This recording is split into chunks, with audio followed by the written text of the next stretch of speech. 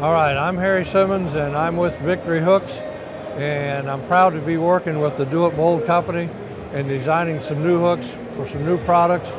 Today's fishing is changing with the forward-facing radars or sonars that we have on the markets today, and we're trying to keep up with the new product line for the future of fishing and to be able to, for the DIY guy to be able to build his own hooks. Some of the new hooks are posted here, and they're lighter wire in some cases for the finesse fishing, for the long casting.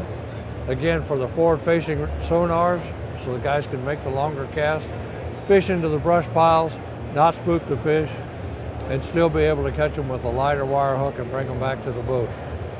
We've also got some new heavy wire hooks that we're bringing out for swim baits, for swim jigs, and thinking that this is going to be part of the future with the new V-Lock series, the way they lock and hold.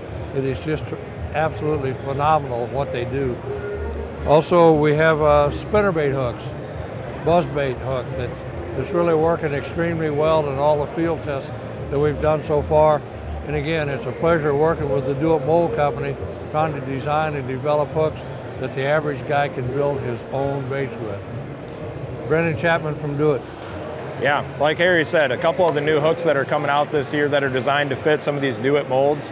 We've got the 10604, and this is going to fit any of those molds that you pick up from Tackle Warehouse that call for that Gamakatsu 604. Even some of those molds that call for a lighter wire 90 degree, you're likely going to be able to squeeze that hook in there. It's a premium hook, super strong, super cost effective at the same time. One of the hooks that I'm most excited about is the 10313.